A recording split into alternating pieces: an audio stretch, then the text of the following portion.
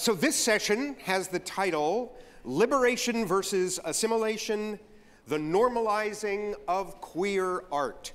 I warned you we would have occasional etymology breaks, and so we'll have a brief pause here now for the word queer, which actually etymologically means to take an oblique angle. That's where that word came from. There's something poetically beautiful about that. To come in at an oblique angle, as kind of underneath the history of the word queer. I'm going to introduce our session presenter, Jon Imparato, in just a moment. But first, let me invite the three respondents out, and that will be Emily Dievendorf, the Executive Director of Equality Michigan. Yeah. Curtis Lipscomb, Executive Director of Kick Detroit. And Karlos Rodriguez, a cellist for the Catalyst Quartet. So after we hear from Jon, we're going to have, as last time, 15 minutes of response from our three responders, and then open it up to the audience responders. Let me tell you just a little bit about Jon. He worked as an actor in New York for 25 years before making the switch to producing. And in 1998, he was tapped by the Los Angeles LGBT Center to be the artistic director of its Lily Tomlin Jane Wagner Cultural Arts Center.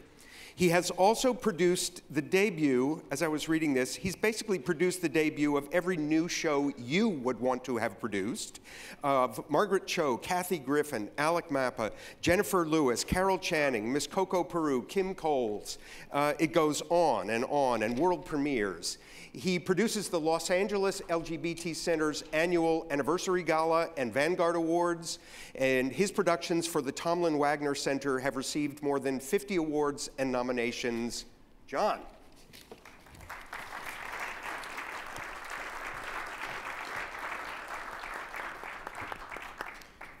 Thank you so much for inviting me.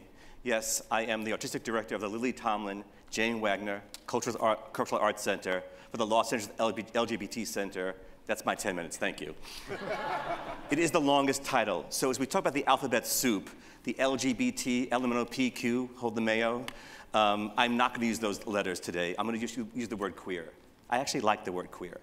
So I think it represents the radical fairies to those who are questioning. So queer art, it was always based on the outsider perspective, right? What happens when we then become insiders? What is the importance of queer people painting, writing, producing, directing, and creating queer theater? What happens when we become so normalized that we lose our queer identity? Why is everyone writing a gay play? How do we hold on to our voice and the qualities that drove us and our art forms that were driven from sheer dint of will by being queer artists? We have a unique voice that came from pain, joy, sorrow, triumph, and being marginalized, separate. We were outsiders. So, how do we hold on to that voice? And what happens when a minority becomes part of the majority and we're no longer outsiders? What happens when our voice lands and falls in the hands and the mouths of the straight community? Do we run the risk of becoming the new minstrel show?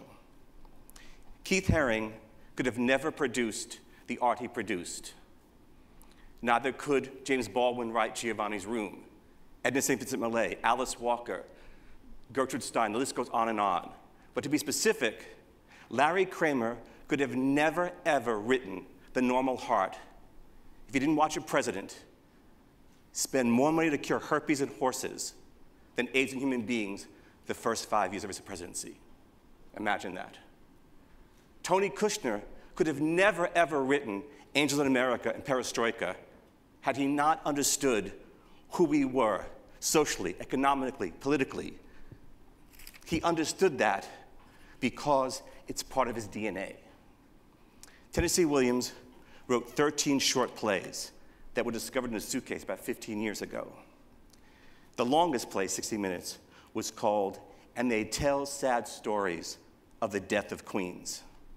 Now, it's a story about a very effeminate man who, if he were alive today, would be most likely transgender. He wants a boyfriend, who doesn't, and he picks up sailors. They move into his house, he takes care of them financially, they get comfortable, and then he presents his female persona, not drag, but his female identity of Candy. Eventually, the sailor can't handle it, beats the crap out of him, and it's a very sad story of the death of queens. Now, when these plays were discovered, many theaters across the country did the plays, but they chose not to do this one. And it's, trust me, the most brilliant piece he's written in terms of those plays, and probably one of his best plays.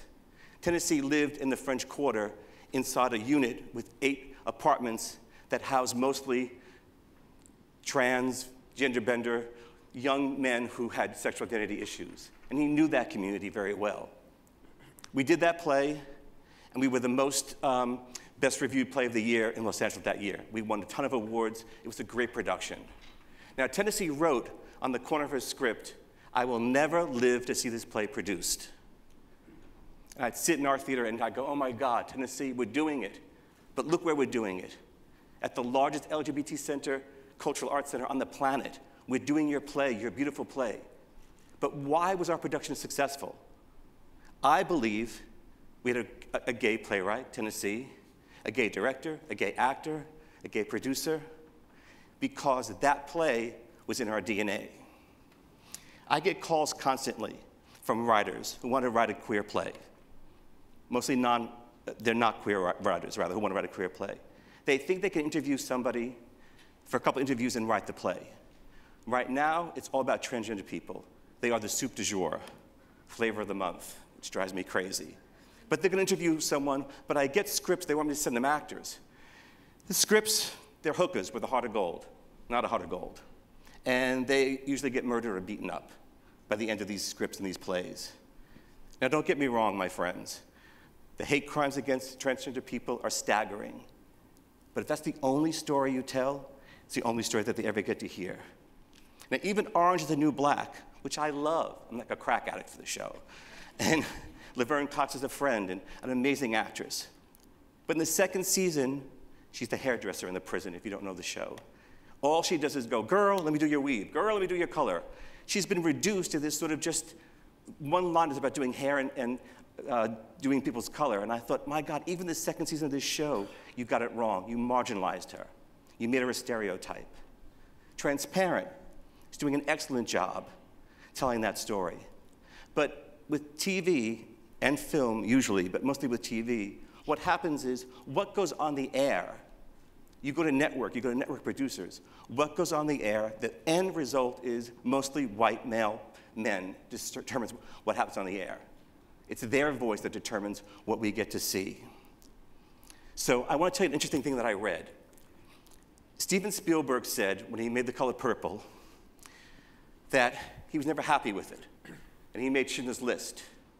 And after Schindler's List, he, as a Jewish American man, knew the atrocities and the pain of his community. But he had no business making The Color Purple. It's not a bad film, certainly not a good film. Alice Walker doesn't like it. I don't like it. But it's, I think, one of the greatest epistolary novels I've ever read. But he said that he didn't understand the story. It's a very pretty movie about slavery and emancipation. And he didn't know how to tell the story of Shug Avery's love with Celie's love. And in that book and in the movie, what happens is Celie becomes emancipated, free, financially independent, has her own business. She becomes who she is because of her love of that woman. And he said, I don't know how to tell that story. And much to his credit, he said, I hope someday an African-American woman redoes this movie. Anybody know Ava DuVernay, who just did Selma? She'd be perfect.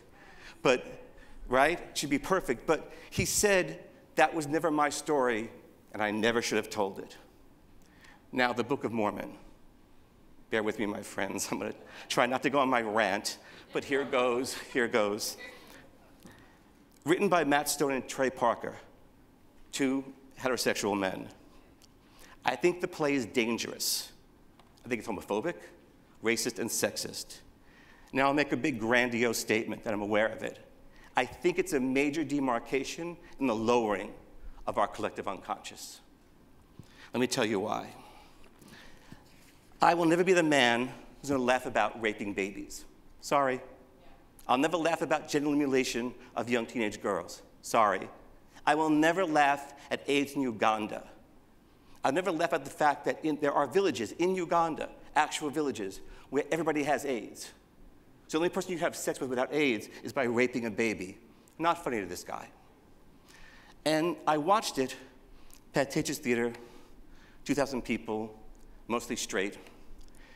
And what I realized was every joke, or most of the jokes, not every, but every joke, is about the way gay people have sex, the way my community makes love. So the African tribe member comes out and goes, "I'm Master Butt," F-U-C-K-E-R. And they die laughing. Every time he walks on stage, "I'm Master Butt." And people are howling. The woman in front of me was slapping her knee, falling off the chair. And I'm like, okay, what's this really going on? What's this really about? And I get that they're Mormons and they're closeted, and my friends will say to me, even my gay friends, "Oh, it's South Park, you don't get it." I get it. I understand the humor, I get it. But what's really going on is they are making fun of the way men make love with men because it's sexist. It's linked to sexism. A man gets on top of a man, he penetrates him, he's on top of him, he's inserting himself, and in their eyes, it's a man becoming a woman. And it's degradation of women.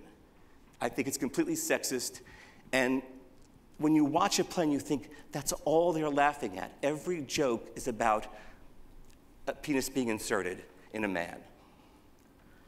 So, let me contradict myself for a second. I think the best film or play ever written about women's oppression is A Woman Under the Influence by John Cassavetes. Now, he wrote that for Jenna Rollins, the great actress, his wife. And in that movie, she has to deal with the struggles of oppression of a woman, male entitlement, male privilege. So I rewatched the movie before this talk and thought, God, here's a straight man making a great feminist film. So can a non-gay woman or man make a great film or play? Possibly. I think it's possible, but I think it's rare. I don't think it's the norm. Now let me take us back to being the norm. It's a tricky thing. Because we strive for normalization, right? We strive for it. I'm turning 60. I'm not pushing it, I'm pulling it. Right here on my left shoulder. I'm turning 60, and I've been an activist and an actor for 40 years. And I was thinking, for 4 decades, I've been working and striving for the exact liberation that might be actually hurting my community in a very weird way, right? Fighting for all of that stuff that we want, that normalization, but could be eradicating our unique, beautiful, horrifying, and gorgeous voices.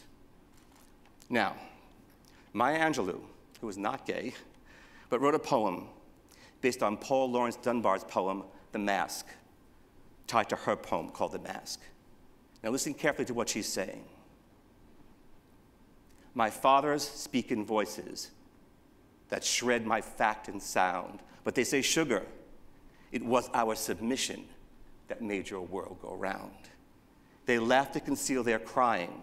They shuffled through their dreams. They stepped and fetched the country and wrote the blues and screams. It could and did derive from living on the edge of death. That kept my race alive by wearing the mask. What she's saying speaks volumes to me and my community because we lived on the edge of death for so long and still do. I'm not safe in many countries, many cities. Now, trust me when I tell you this. Larry Kramer, he wrote The Normal Heart in Screams.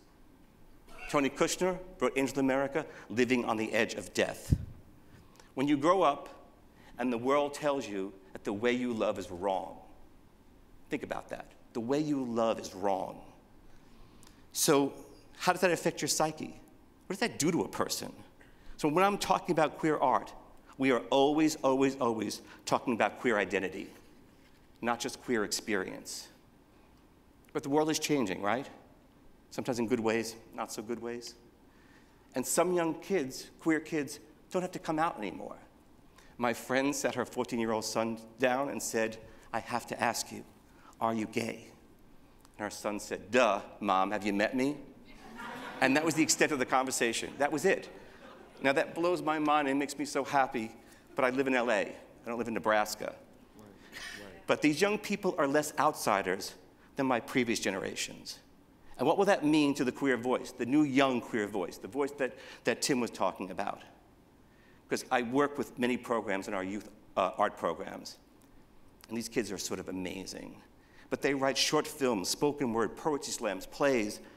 But the thing that's blown my mind and really excites me is they're always writing about their freedom to be who they are. It's less about oppression, less about acceptance. It's more about this is who I am. One young woman I've worked with said to me in one of her things she was working on, I'm going to slam dunk my queer spirit so loud and proud in your face that you can't turn away. I'm going to slam dunk my queer spirit in a way that you cannot deny my identity. You cannot deny my queer spirit. I won't let you. That young woman, much closer to the norm than I ever was. But what fascinates me, what I want to share with you, is that the central force, the central form of her artistic expression is still about being queer and being recognized in her identity. She and many, many other young people are going to keep my race alive. Why? Because it was their submission that made your world go round. Thank you so much.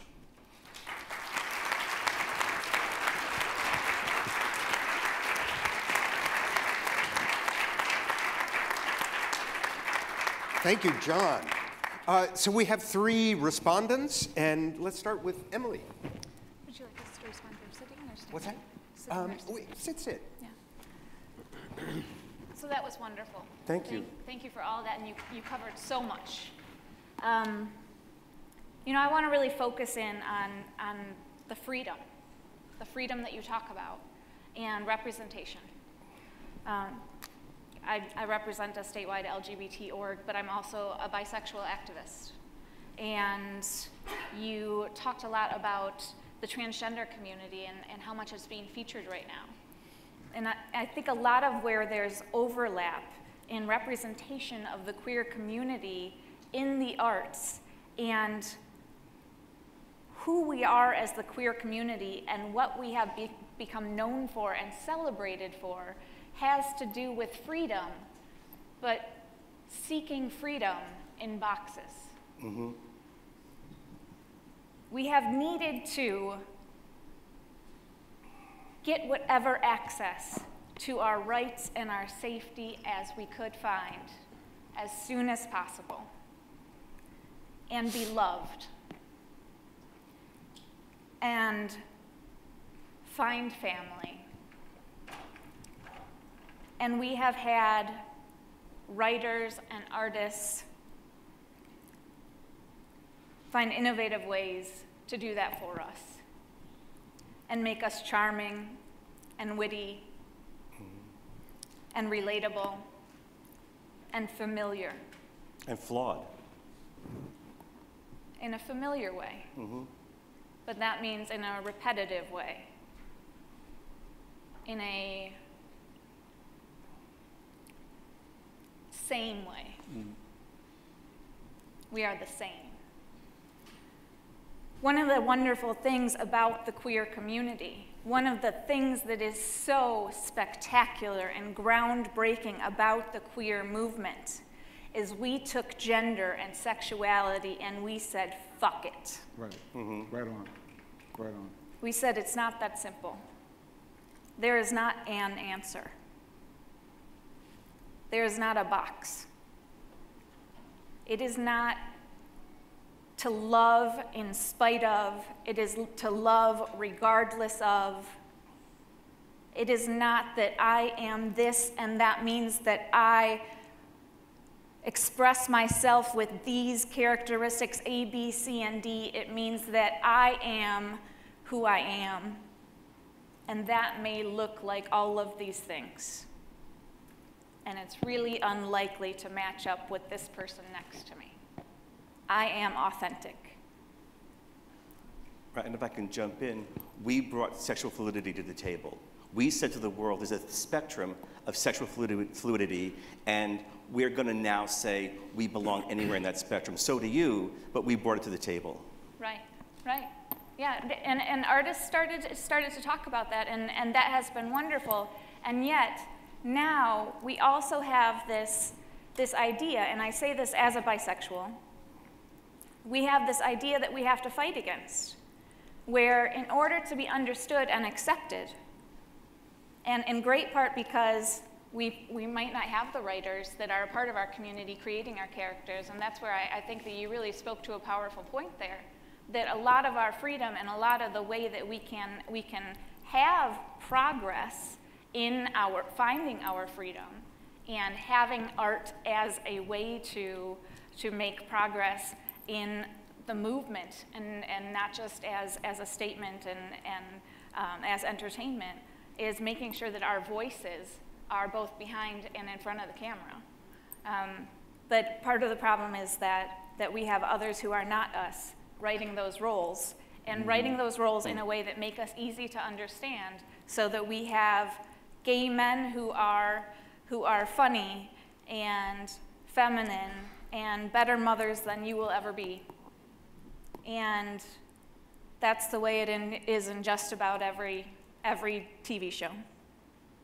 And we have women who will be attracted to women, and there is somebody who fits the masculine role and somebody who fits the feminine role, and God forbid somebody is able to be attracted to more than one gender, or that somebody doesn't fit the idea of what we think of as gender.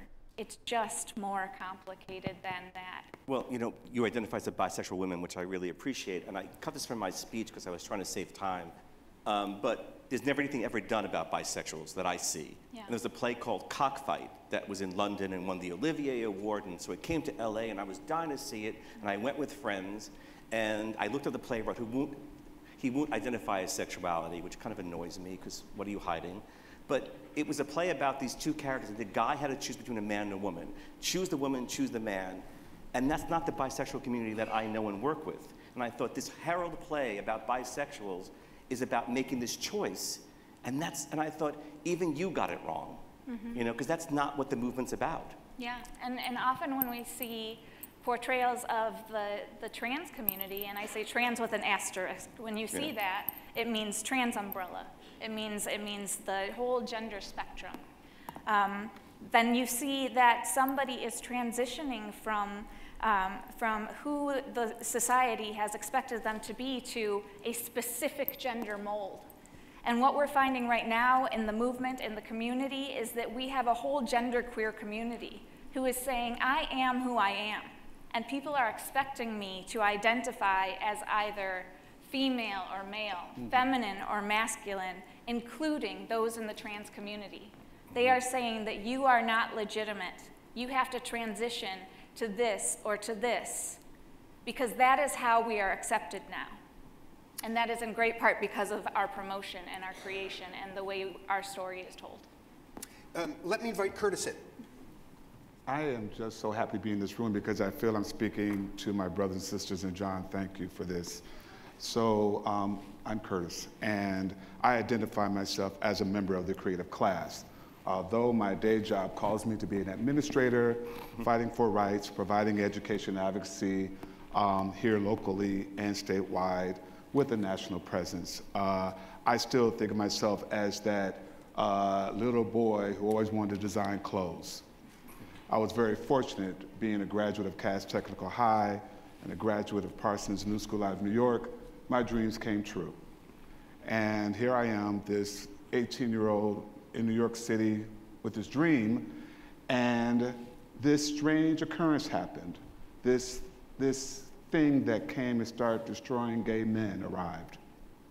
And I saw my community, my culture change.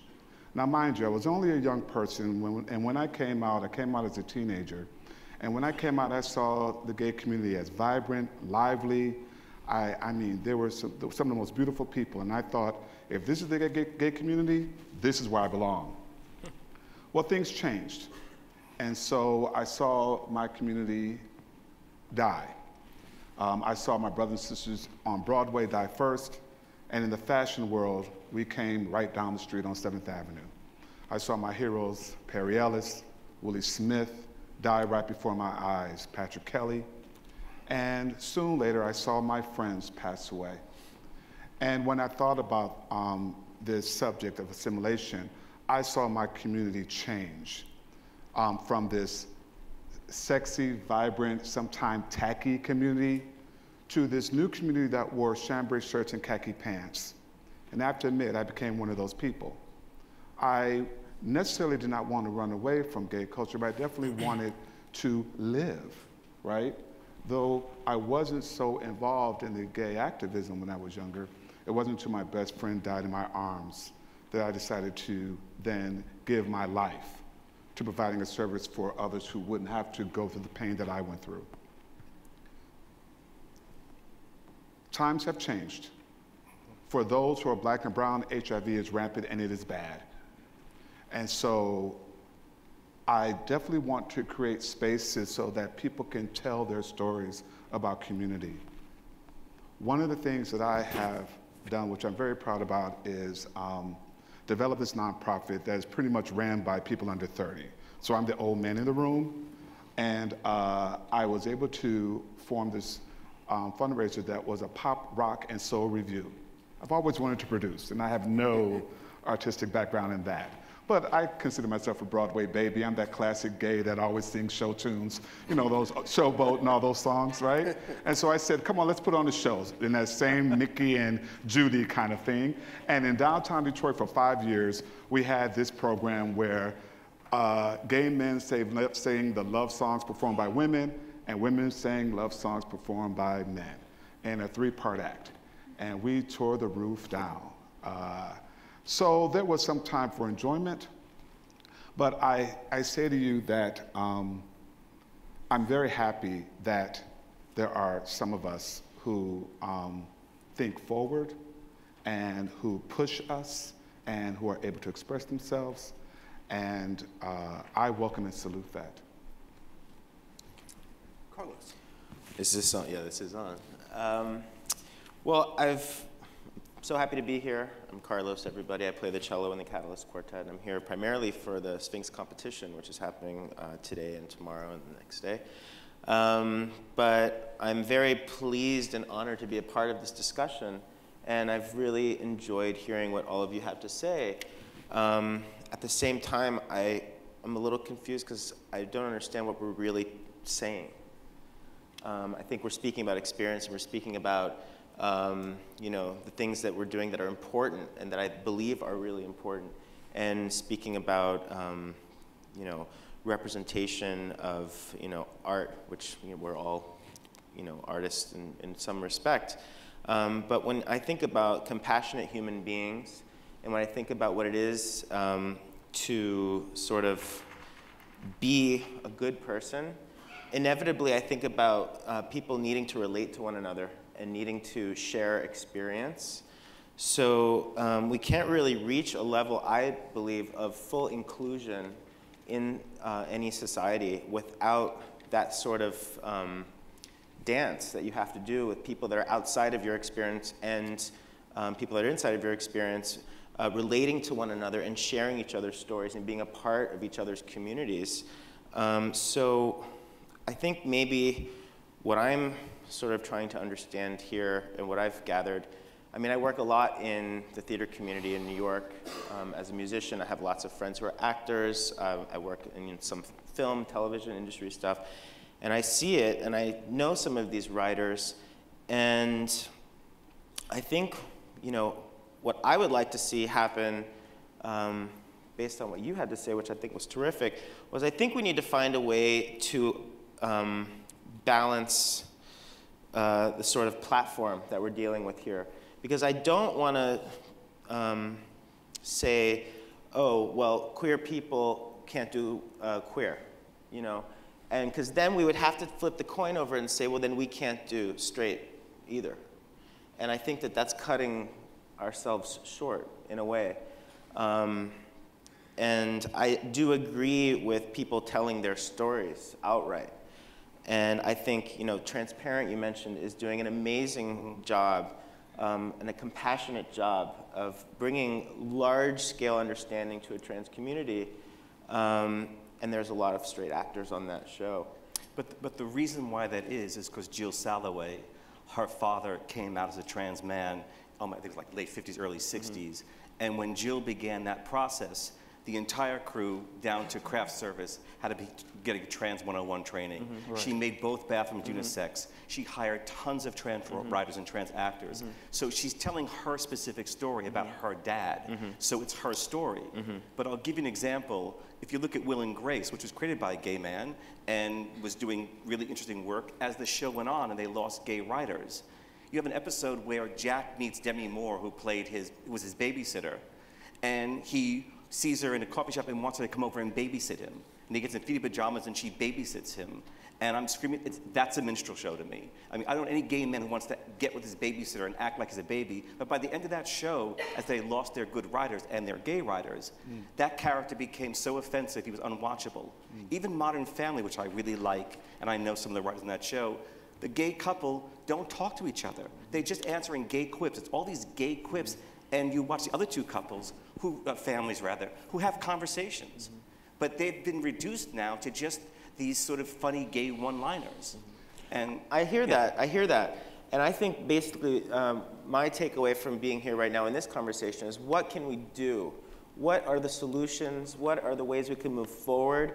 Rather than speak about experience and opinion and the things that we're seeing, what can we do to sort of find a way to produce and support these voices that actually, speak to our own community, where at the same time can invite people from other communities into what we are about in a really healthy and inclusive way that then we can share and grow together as a larger group. Yeah. So what can we do? That was my response, and that's why I brought up that show. Though that was our attempt to enter some kind of form of entertainment, we created this kind of space where gay and lesbian, bi, trans artists, particularly singers, musicians, poets, can express themselves. I am so interested in creating experiences, right? I'm not a writer, I'm not really interested in working for someone, but I am interested in creating. And so instead of me saying, well, I want you to create this change for me, we're going to create it. Right? And so we created this space, this very unique space that lasted, again, for 5 years, so that we can tell the story. So that's one way I would recommend. It sounds like we've identified two things here. The queer arts community supporting itself. Exactly. And that can be done with resources, that can be done with gatherings and building up the queer arts movement and community, and probably helping to develop those skills and promote that work and help each other get jobs. And also making sure that queer stories are told by queer people so that queer representation is accurate and exhibit multi-dimensional human beings that don't leave us with one image that ends up being a caricature. And much back to what you said, which I agree with, and helping the non-queer person who wants to write that story. Don't call me and tell me you've got a script that you wrote about a transgender person and you interviewed 3 trans people and you know that story. You don't. And it's the same story over and over again. And I get that phone call endlessly. Oh, I interviewed 3 trans people. Right. And I just want to expand with Emily's point about getting jobs. I am so into making sure that art is paid for, right? I am the first to ask, what are you worth? And how are we going to get those funds to pay you for that worth? And so, yes, you can't just ask somebody to just sing a song and just expect them to go. That art should be appreciated. So you're right about finding employment opportunities, finding resources, making sure that our stories are told in the way that we want them to be told authentically. Let's invite the audience in. Nicely summed up, those two threads. And the question that was plopped out for us, what are the ways to move forward? I know I keep hearing a conversation around sort of tensions between two different poles and a question about authenticity. A number of times the word has come up, which, for a brief etymology break, etymologically the word authentic means self-made, coming from the self. So let me open it up to comments of colleagues to answer that question maybe about what are the ways we move forward. Or perhaps a thought about Emily's two different strands of moving forward. There's a hand, yes. If you would stand up, and here comes your mic. Oh, you were stretching, oh my God. Here we got one, that's a legitimate hand, and this will be the next hand. Hi, everyone, and great panel. The first couple panels, this is just, exactly the type of conversation we wanted to build. And as I was hearing this kind of dialogue around authenticity, I was thinking from the music perspective and thinking about some of the ways in which some composers, say like Gershwin, have been celebrated, but in many ways were depicting a culture that wasn't necessarily their own. So a white Jewish composer, but reflecting really Black American culture in some ways, and where in some ways it's celebrated, but in other ways criticized, and other composers of the time, and you think about what happened to their works and compositions that weren't necessarily as widely disseminated. And I don't necessarily have an answer to the question, but I wanted to kind of share that in music there is this similarity, and that at least in my own personal experiences, that I'm loath to cast aside a work, an artistic work that speaks to me because it wasn't necessarily created by someone who actually comes from whatever the culture that might be reflected in the artistic work. Mm-hmm.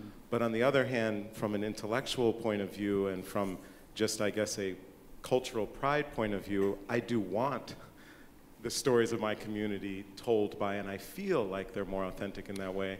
But I also don't want to kind of back away from being totally moved when someone kind of captures it, or when someone with an incredible craft can somehow, because of their own life exposure to my community, is able to speak about that experience. And so I think there is value there, and maybe that leaves me in the middle. I think, Aaron, that's really interesting, and especially when you speak about the musical front, when you talk about the great operas that we have in the repertoire. Another example of storytelling, musical storytelling, the most performed opera on the planet is Carmen, and it's about Spanish culture, written by a Frenchman, who I don't think he'd visited Spain by the time he wrote Carmen, and it's the most celebrated, thing that we have in the operatic, repertoire. Not to mention Puccini, an Italian composer writing about China, writing Turandot.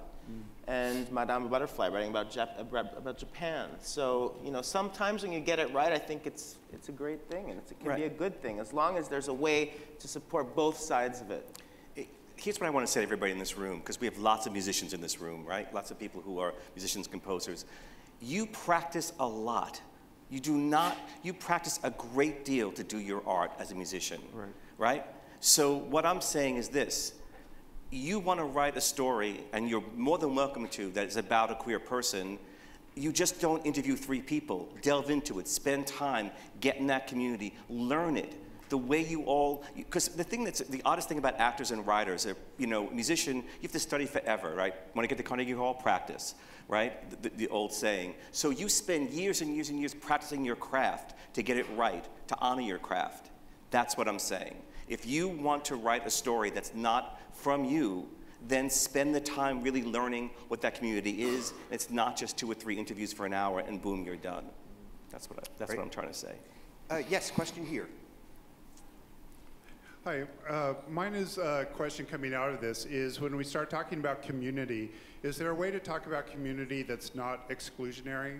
Right. That we're talking about how the queer community has sort of been assimilated, but we still talk about the queer community. I think it goes across this whole conversation as to how do we become not exclusionary as we start defining those smaller communities we're talking about? Inclusion. And you have to be intentional about it. Yeah. You have to step out of your comfort zone. I always say that whenever I'm comfortable, I'm not progressing. I have to stay uncomfortable. I got to get to know different types of people within our community. So that means being the only man at a lesbian party, being the only man at a transgender party, being the oldest man at a youth party sometime. That's how we can normalize and expand our community so it isn't just a male community, a women's community, or just a youth community. So you have to be intentional and be okay with being uncomfortable. But with all due respect, the word of inclusion is coming from somebody who's never been an outsider, who is a white male in this society. So yes, absolutely, I believe in inclusion totally, but when people talk about inclusion, you've got to understand that Who's never been an outsider? I'm sorry? Who's never been an outsider? Well, I'm saying, like, you know, a straight white male in the society has never been really an outsider. Okay. Are you referring to me? No, I'm just, no, not to you. I used inclusion too. Yeah, I'm just saying, but no, the word, when I do a talk, the word inclusion comes usually from somebody who is a straight white male. I'm assuming. I mean, I'm making a large assumption here, but it's the broader conversation. So in that perspective, you know, the inclusion story comes from people who have not been the outsider. So being the outsider, which created my art form, or the art form of my community, you have to understand where that art form came from and really understand before you start talking about inclusion, because inclusion's always been something you've had, if that makes sense. I'm not sure if I'm making sense. Question, yes. Hi, my name's Bly. I'm actually a music therapist locally here, and this actually just brought to mind a study that some colleagues of mine are doing, and without giving too much away since it's not my work and it hasn't been published yet, but it is a study on the music therapy community's knowledge of queer issues and even of am I working with queer individuals? Because anecdotally, the authors felt like so many times they hear, oh, I don't have to worry about that. I work with geriatrics, or I work with children, and not mutually exclusive, you know, so recognizing not putting people in boxes.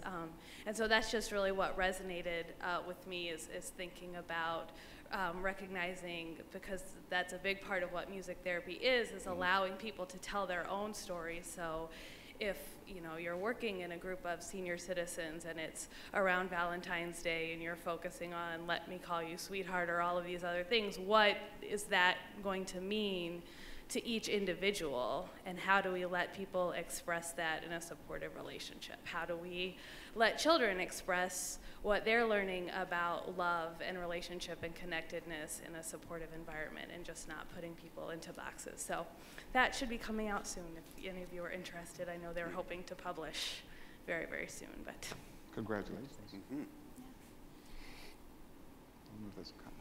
Questions? Yes.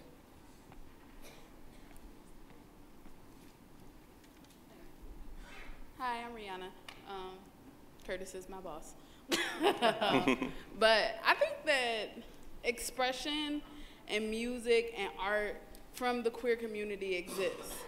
It exists, and it exists in a multitude of forms. It's just that we have to amplify it. So when you find a YouTube artist, you know, share. So, because a lot of people use social media as their platform because they don't have the access. So we didn't even address access in the conversation, because access is a big issue to the arts. So accessing art, and a lot of people use alternative methods of expressing and, you know, displaying their art because they don't have a way to get to Carnegie Hall. They don't have, you know, they might not even know Carnegie Hall exists. Mm-hmm. So I think that it's important that we think about there are people making art, and maybe it's about us finding them and pulling them in. Yeah, and I would say the joy to what you're saying is that there are young people today who make their art and put it on YouTube. I mean, they have an accessibility to their art that we've never had before. Right. So I think we're able to see and hear voices. You can make a movie now, you know, with your own camera. But the amount of stuff that's hitting the internet and hitting all kinds of social media that are really interesting, amazing young voices that we would never see.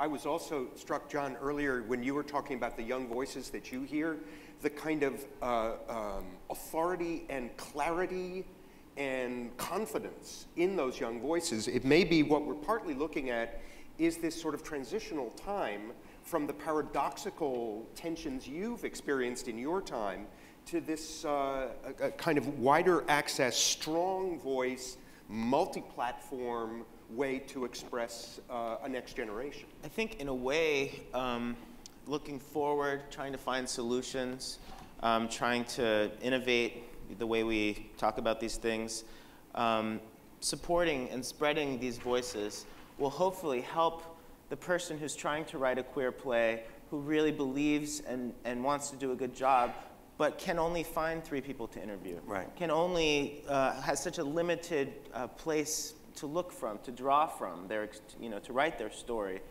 And the more that we are visible, the more that, the more access they'll have to information, hopefully.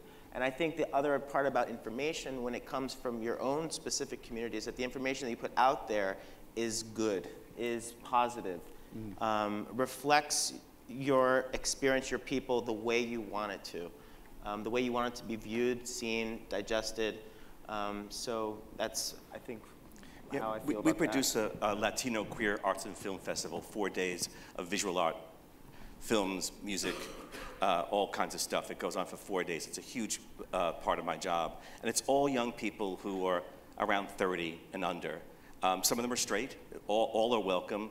But the way these young people work, and none of them are being paid. These are all people who just love queer art and mostly film. Yeah. I'm astounded at their commitment. They work like it's a full-time job.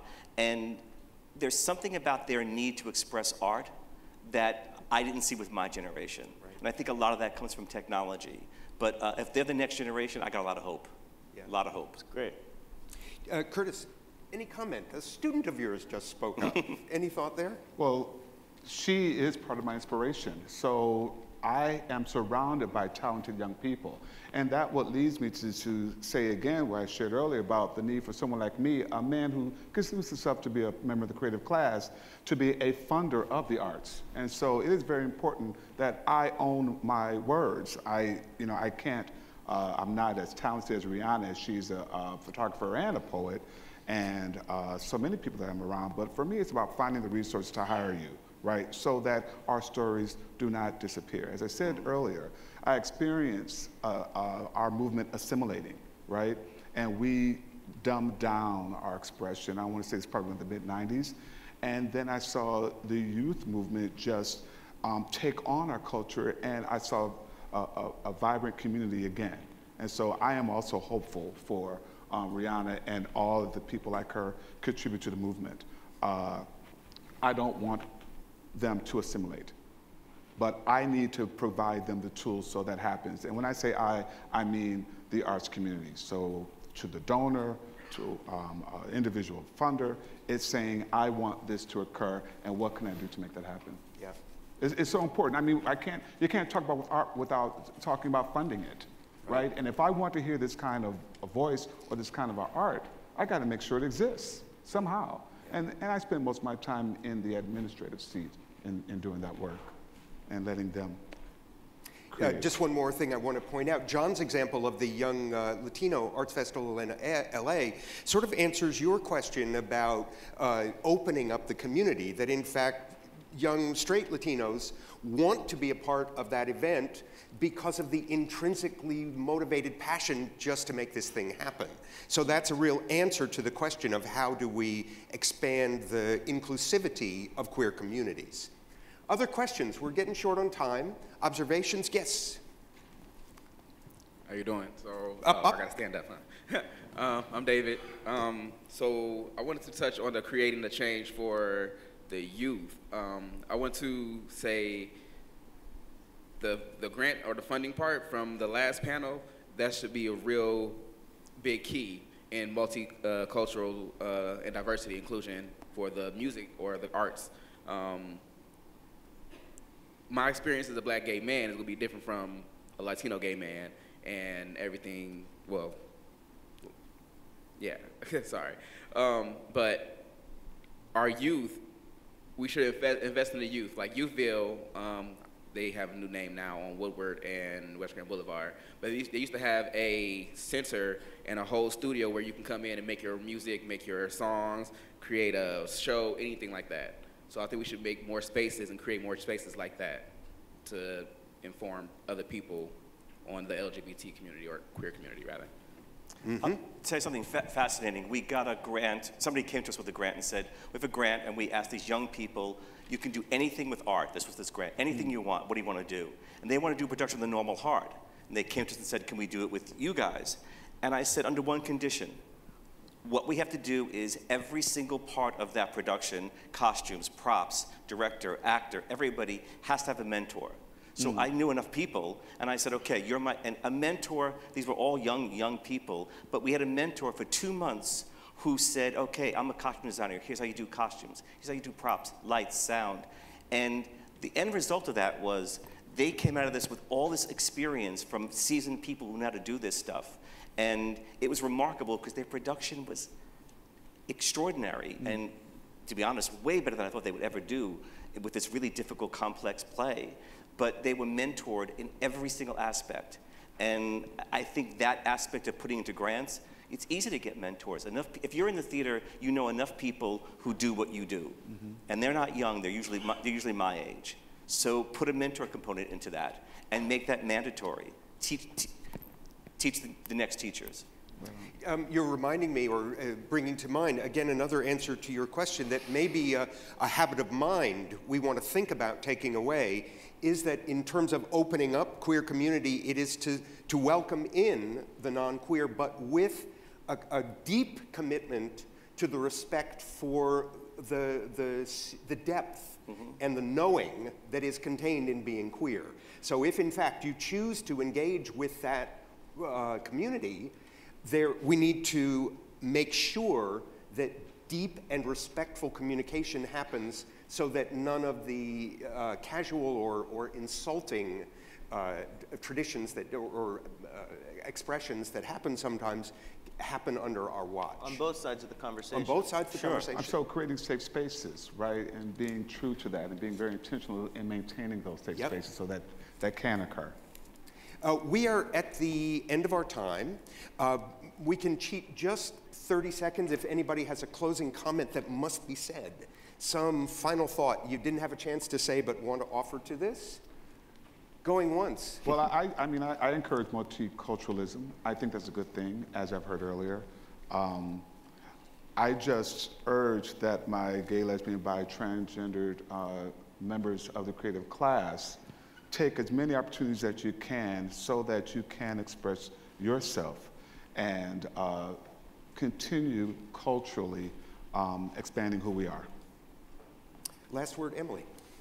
Yeah, I would say we're all in this room because we acknowledge the power of the arts. And despite the fact that I'm not an artist, when a newspaper reporter calls and says, I want to speak to a trans person so that I can understand the trans experience, I say, no, here are 4 people. Right. Because I need you to see what it is for an older trans woman who has had these opportunities, and also a trans man who has not, and this college professor queer person who, gender queer person who is now sleeping on couches because they can't find a job. Because art has power, there is social responsibility, or I would like us to think of it as such, because there is so much power. And take that the next step of making sure there is that diversity of experience that's represented, because there will be an impact. Well said. I just want to thank you all and just express my gratitude that this conversation is even happening. Yeah. And that we're talking about these things and that they're part of what we're dealing with now.